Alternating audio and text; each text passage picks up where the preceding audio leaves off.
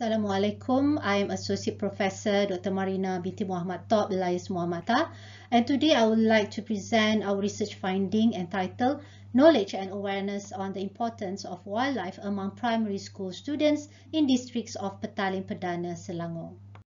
Environmental education has been introduced into primary and secondary schools curriculum after the 6th Malaysian Plan. Based on the syllabus of science subject in primary schools in Malaysia, the introduction to animals was introduced in 10-year-old students, which is in year 4, but the introduction towards basic knowledge on wildlife was started at the age of 11 years old, which is in year 5. Wildlife education allows kids to recognize the importance of animals. Wildlife education must result in positive changes in knowledge, attitudes, awareness, and action towards wildlife. Wildlife as type of undomesticated animals and uncultivated plants which live in their natural habitats such as forests without influence of the human activities. Human activities can have serious impacts that could influence the wildlife habitat, including wildlife hunting, poaching, and habitat destruction. Due to the ecosystem destruction, the biodiversity of flora and fauna has decreased numbers of species. There are two objectives in this study: to determine the coverage of knowledge on wildlife and also to determine the level of awareness on the importance of wildlife among primary school students in Petaling Perdana districts of Selangor, Malaysia. Selangor has been chosen as our study site. There are about 76 primary school students in Petaling Perdana, Selangor, but only 9 primary schools were selected in this survey, which is listed in this figure 2. This study was conducted among year 5 primary school students, with the age of respondent is 11 years old, involving 391 students. Based on the study by Westerveld and Llewellyn, the most influential age for youngsters to be exposed to environmental education used to be between the age of 11 and 12. At this age, they have a higher tendency to process the information more efficiently.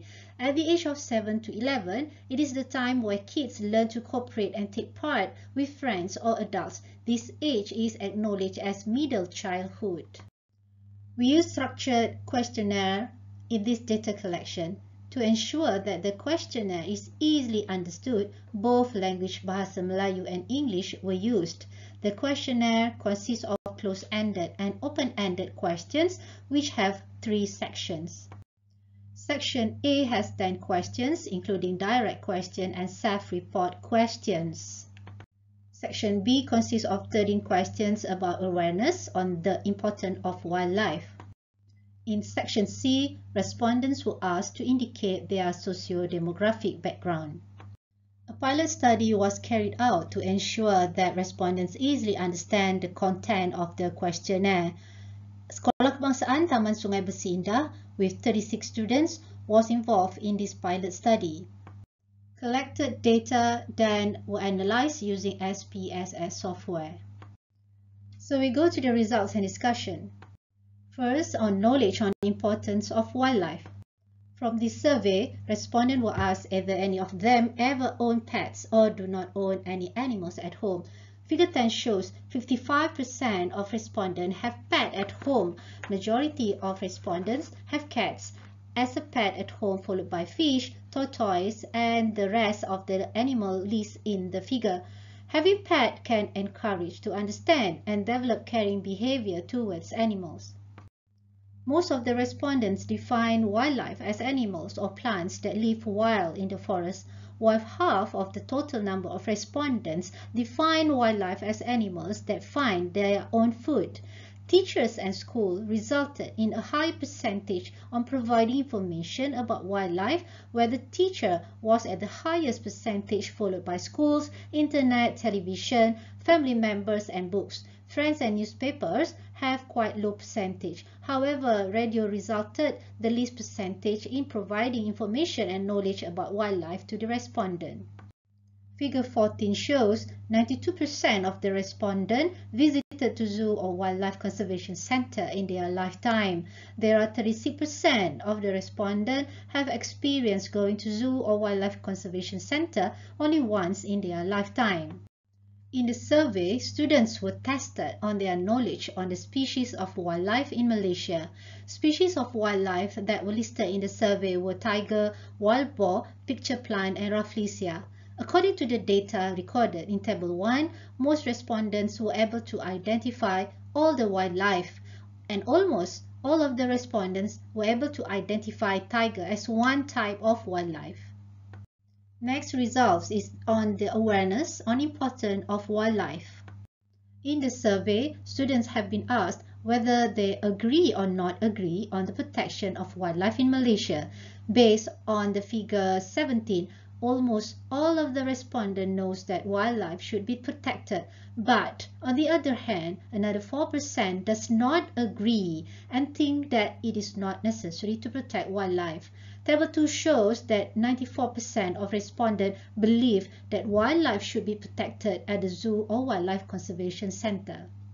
Figure 18 shows that most of the respondents have awareness towards the conservation of wildlife, as they believe that wildlife deserves to be conserved and well cared.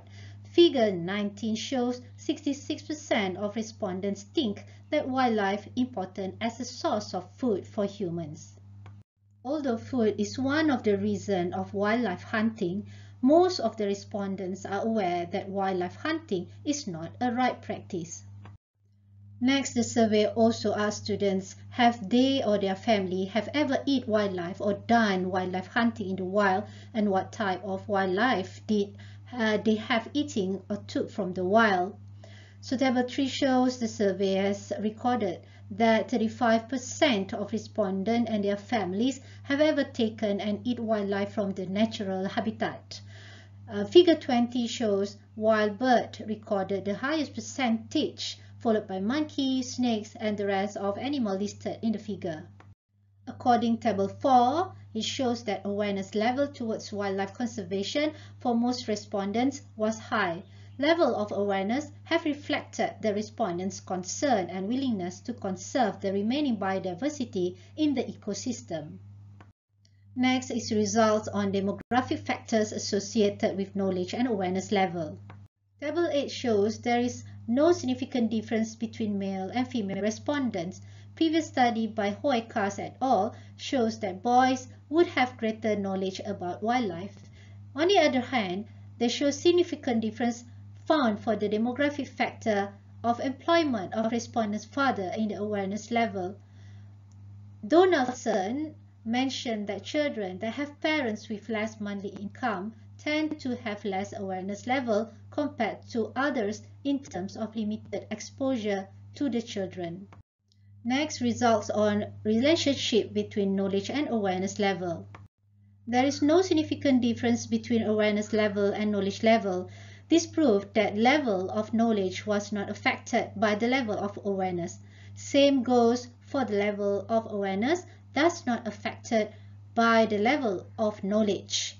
Study from Noshida in Bintulu, Sarawak shows that most of the students who have high knowledge tend to have high awareness towards wildlife. Table 7 shows that among respondents that have high knowledge have high awareness, and among respondents who have high awareness have high knowledge. Therefore, awareness can be prioritized as main focus for future studies. In summary, Year 5 students aged 11 years old at schools around Petaling Perdana resulted to have high knowledge level on basic knowledge of wildlife and high awareness level on wildlife conservation. Students obtain most of their information about wildlife mostly from schools and teachers. Internet and television also play an important role in providing knowledge about wildlife for students. However, few students or respondents have no experience and have never been to a zoo or wildlife conservation center. This study also finds out that even though most of the respondents have a high level of knowledge and awareness, few of respondents and family members have practiced wildlife hunting from the wild. Most of the students were also able to identify all the species of wildlife stated in the survey and know the importance of wildlife for humans. In this study, demographic factors affect the knowledge level and awareness level of respondents based on the father's occupation. In conclusion, students of primary schools around Petaling Perdana Selangor have a high level of knowledge and high level of awareness towards wildlife. These are the references. That's all from me. Thank you.